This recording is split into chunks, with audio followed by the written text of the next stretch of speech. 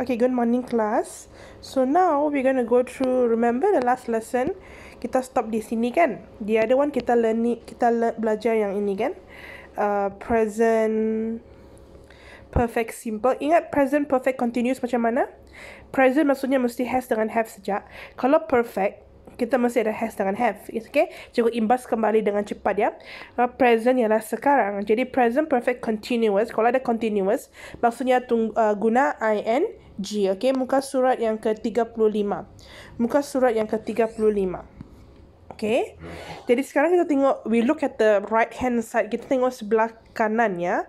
Okay, so we're going to do present perfect continuous. Present sekarang. Perfect penggunaan has, have, had. Tapi sekarang ialah present. Jadi tak boleh guna had. Cuma boleh guna has dengan have. Has adalah untuk satu. Okay. Okay, cikgu ulang lagi. Present adalah sekarang, bermaksud present tense.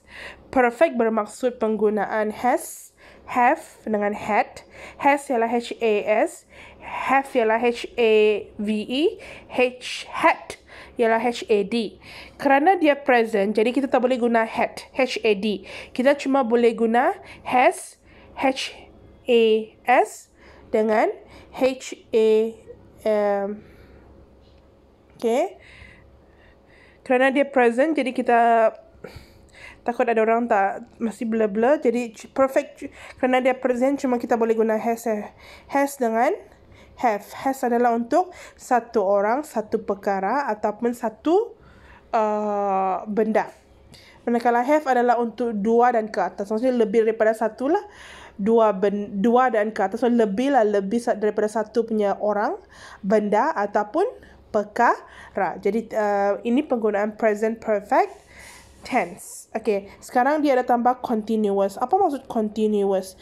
Kalau kita tak, continuous bermaksud berterusan. Jadi maksudnya kalau kita tengok apa-apa saja dalam grammar, kalau dia ada perkataan continuous benda ini, mesti ada penggunaan the ing. Maksudnya penggunaan has dengan have tambah ing. Okay. Ini secara ringkas apa yang kita sudah belajar. Cikgu cuma ulang balik. Okay, jadi sekarang kita tengok under what rules. Okay, under situasi, what kind of situation. Okay, situasi apa yang membenarkan kita guna present perfect continuous. Okay, cikgu guna whiteboard ya.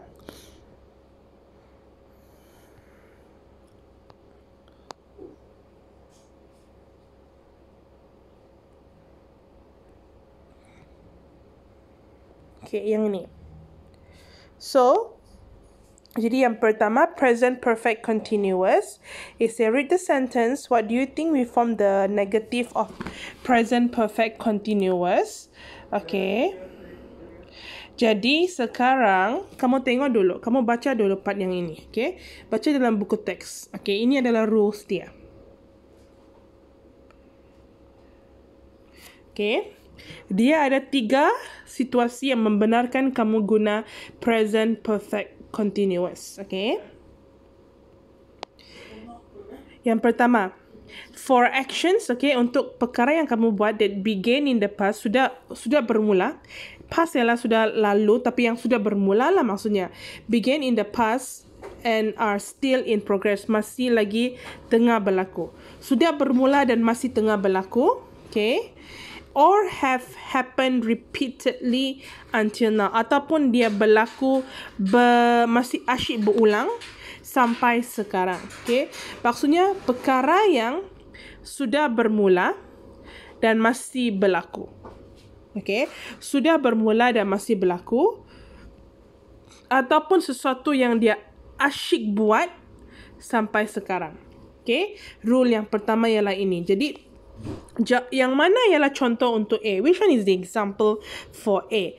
The answer is number 3. Okay. Number 3. You see, the explorers. Apa maksud explorers? Explorers bermaksud pengembara. Okay. Pengembara tu pengembara pergi buat ini, pergi buat itu, pengembara yang itu. Okay. The explorers have been travelling. Travelling maksudnya pergi travel, pergi mengembara.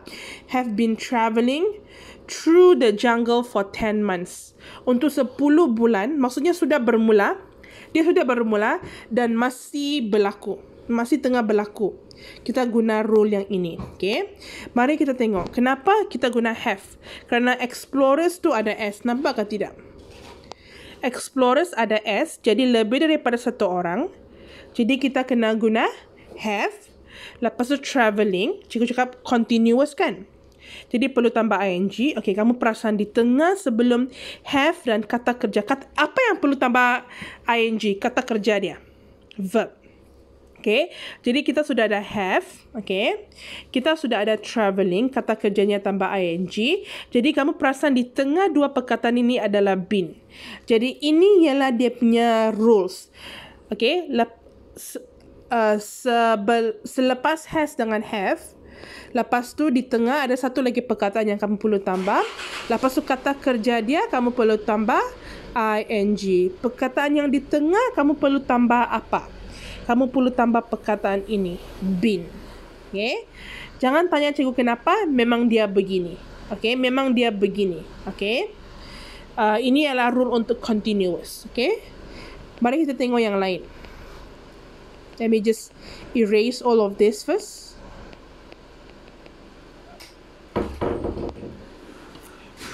Okay, B. For actions untuk perkara yang berlaku that happen for a period of time. Untuk apa maksud a period of time? Period bukan period yang itu height dah. Period di sini ialah jangka waktu, jangka masa. For a period of time and have finished.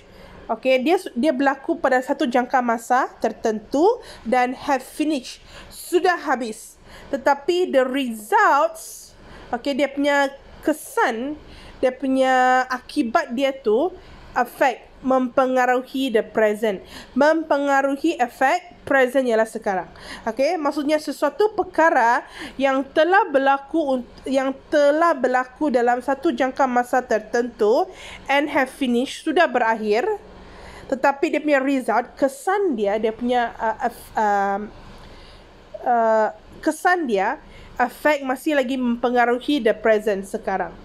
Okay, sesuatu yang sudah berlaku dan sudah berakhir, berlaku dalam tempoh masa tertentu. Keyword dia ialah tempoh masa tertentu. Bukan satu masa saja. Dia tempoh masa ada satu tempoh. Okay, itu ialah dia punya rule. Kamu perlu tempoh masa. Okay, jadi kita tengok yang mana adalah untuk B. Which one is for B? The answer is number 1. He is sunburn. Atau apa tu sunburn? Sunburn ialah masa kamu terlalu lama, when you are too long under the sun, terlalu lama di bawah matahari kan, kamu punya kulit terbakar, itu panggilnya sunburn. Okay, he is sunburned because he has been walking on the beach. Kerana dia berjalan di beach. Okay, maksudnya tengok macam kenapa ini rule dia untuk yang kedua. Sekarang kulit dia sudah sunburn, terbakar. Perkara ini sudah berakhirkah? Sudah berakhir. Kerana akibat dia, ini adalah akibat dia. Dia buat apa? Dia walking on the beach. Has been walking on the beach. Seperti biasa di tengah perlu tambah been.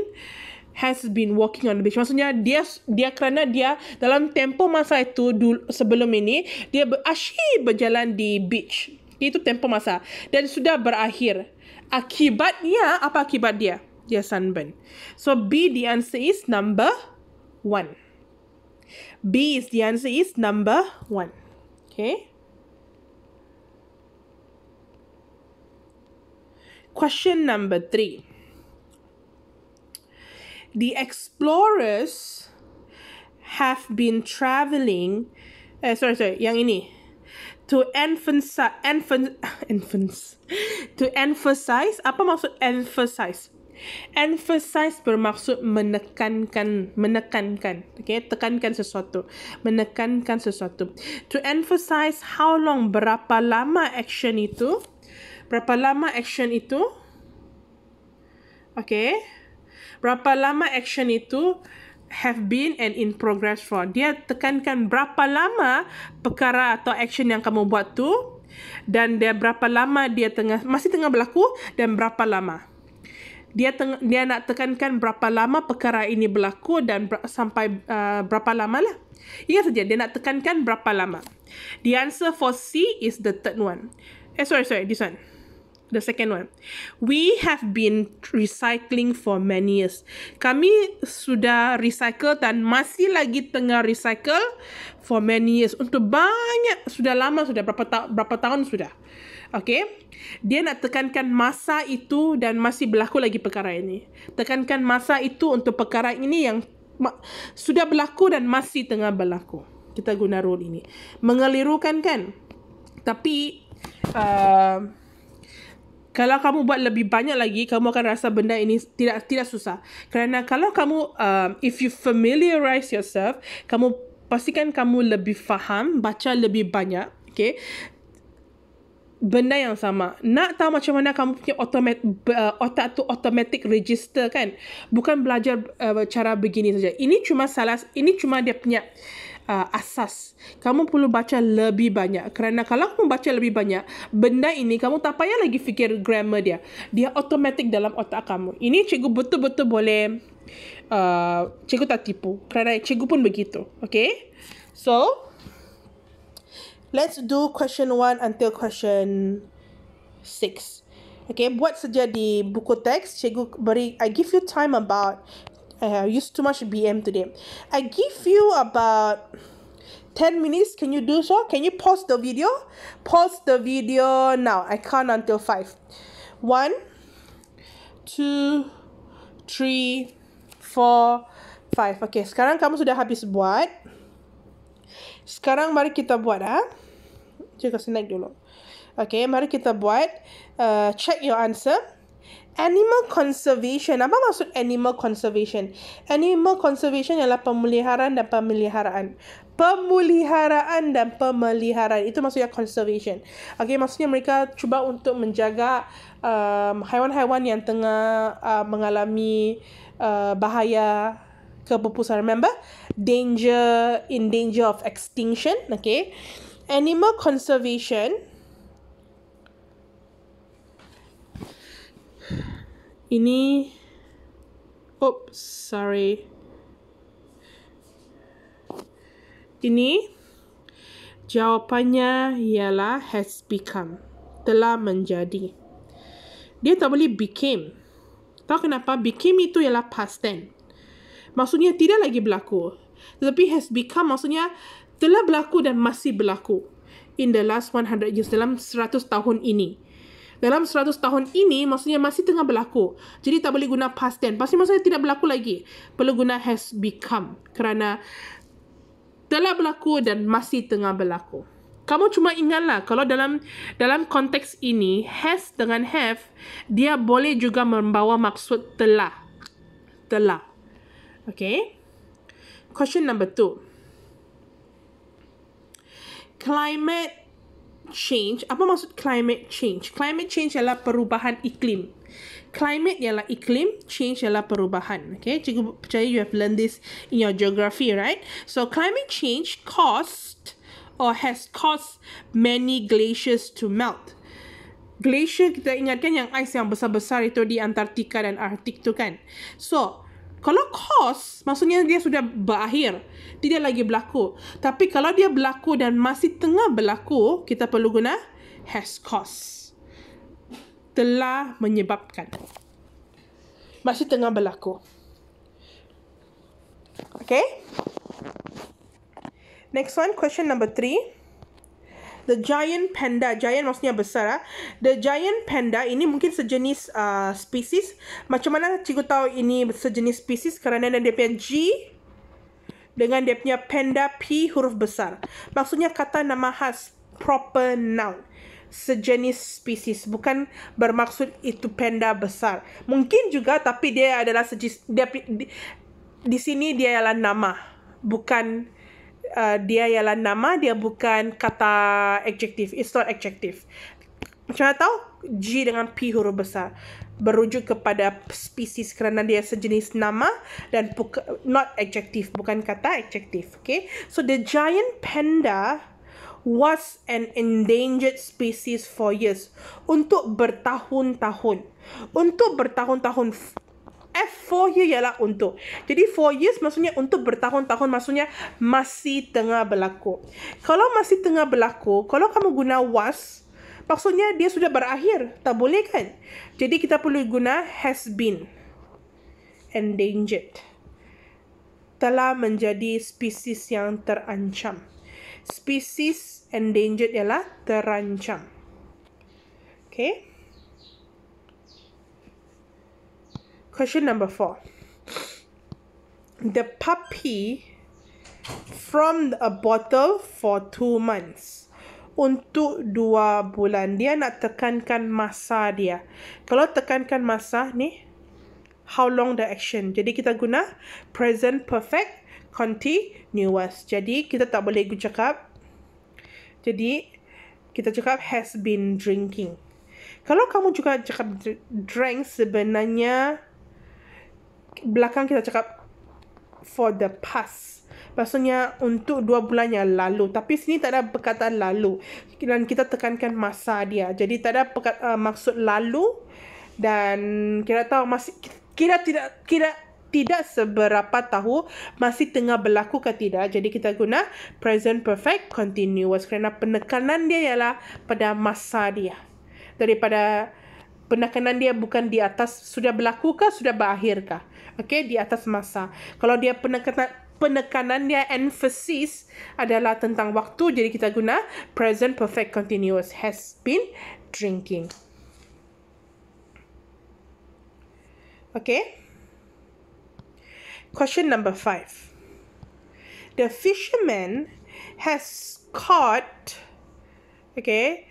The fisherman has been catching or has caught. Tengok. 50 kilos of fish since yesterday. Semalam. Sudah berakhir. Sudah berakhir boleh guna ing kah? Tak boleh. Kerana ini pun biarpun dia cakap sudah berakhir, okay, biarpun dia sudah cakap sudah berakhir, tapi dia tak ada sebut ini efek. Yang paling penting ialah result, dia punya kesan. Ada dia sebut tentang kesan? Kalau dia tidak sebut tentang kesan, maksudnya soalan ini cuma paling simple. Dia cuma mau cakap sudah berlaku dan sudah berakhir. Jadi kita tak boleh guna ing kerana dia tidak sebut tentang kesan dia langsung. Jadi kita guna has caught, present perfect simple yang sebelum ini punya. Has caught 50 kilos of fish since yesterday. Okay. Number 6. The scientists haven't been finishing their research yet. The scientists belum habis lagi. Belum habis, simple saja. Ini jawapan dia. Kerana haven't maksudnya belum, finish maksudnya habis. Begitu saja. Okay? Ready? Kita akan pergi ke the next thing ya. The next thing is this one. Page number 38. Page number 38. Nampak ke benda ni? Page number 38. Ready? Okay, let me use whiteboard.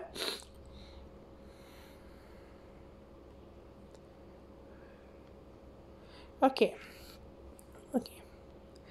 Kita buat yang pertama dulu. Ini ialah preposition. Apa maksud preposition? Preposition ialah penggunaan on, maksudnya di atas, at, yang di sana, ataupun from, dari, into, ke dalam, onto, ke atas, across, melalui sesuatu. Ini adalah prepositions. Jadi apabila kamu tambah perkataan ini, prepositions ini, dengan satu kata kerja. Ni kata kerja go, get, appear, turn, take. Semua ni ialah kata kerja. Maksud dia akan berubah. Maksud dia akan berubah. Apa maksud dia akan berubah? Bermaksud dia akan menjadi maksud yang lain lah. Tapi dia punya maksud ialah sangat berkaitan dengan penggunaan preposition ini. Okay. Ini kita buat sama-sama. Okay. Lepas tu yang kedua, kamu try to guess dan buat. Okay. The first one. After or across. After ialah setelah. Across ialah setelah. Across ialah melalui sesuatu tempat ataupun sesuatu, maksudnya melalui sesuatu tempat kah, jangka waktu kah. Okay. Jadi jawapannya ialah yang mana? You see, years of something, tentang tahun-tahun. Okay, tahun-tahun. Jadi jawapannya adalah setelah, selepas atau setelah satu jangka waktu, beberapa tahun kita guna after years of something.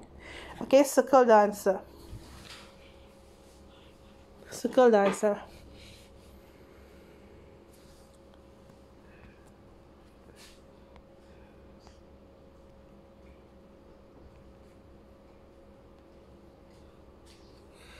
Yang seterusnya, take action on something atau take action on to. Apa maksud on? On ialah ke atas. Di sini dia bermaksud ke atas.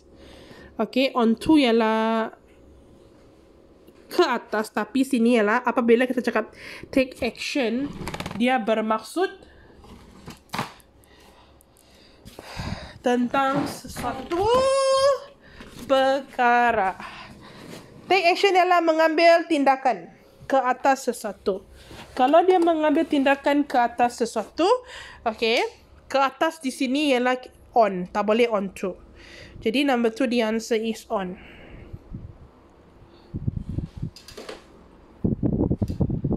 Okay.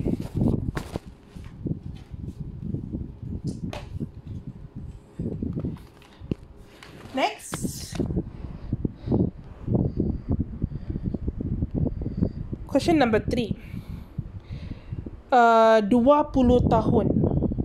Untuk for sini 20 tahun. Between ialah di antara, over ialah melebihi. Takkan untuk di antara 20 tahun kan? Jadi jawapannya adalah melebihi, for over 20 years. Okay. Question number 4. Go from here, pergi dari sini kepada sana. Ini tak payah ke belakang. Kepada ialah to lah. To ialah kepada. In ialah di dalam. So, go from here to there. Pergi dari sini ke sana. Okay.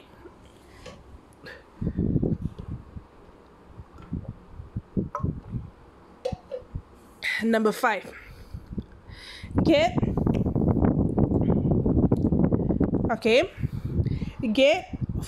this to this. Dapat. Okay, sini bukan bermaksud dapat, tapi jawapannya ialah from. Okay, masa kamu cakap get from, bukan mendapat dari ini ke ini. Get from this to this ialah dia bermaksud macam dari satu isu ke satu isu. Okay, get from this to this. Jawapannya ialah get from this to this. Okay.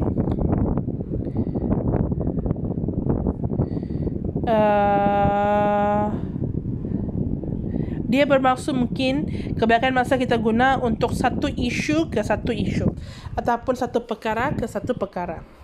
Next one, appear. Apa maksud appear? Appear maksudnya muncul. Muncul.